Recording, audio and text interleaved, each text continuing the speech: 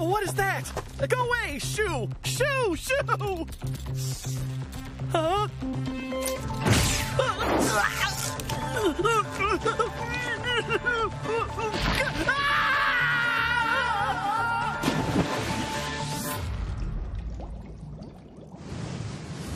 And then, after all that, Oh my God, he tells the worst stories. Now your right hand should be able to remember some of this stuff. So you see, my very first and only thought was to take over the brain of a host, right? So I start zipping straight for this guy's noggin, but something is wrong.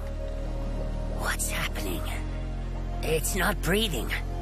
If that doesn't change, the body will die. There's no time to take the brain. Neither one of us will make it. So since he was about to eat it, I had to just go for it and get to merging as fast as I could.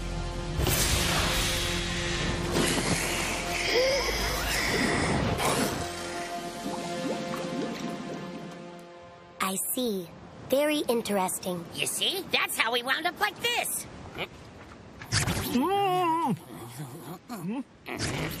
So the problem is, whenever I hand over the talkie part to this guy, he just blathers and yaps and puts everybody to sleep. quiet! Anyway, I sure was surprised to see you. When this guy suddenly tells me that one of my kind is coming closer, I was pretty nervous about what sort of monster we were gonna run into.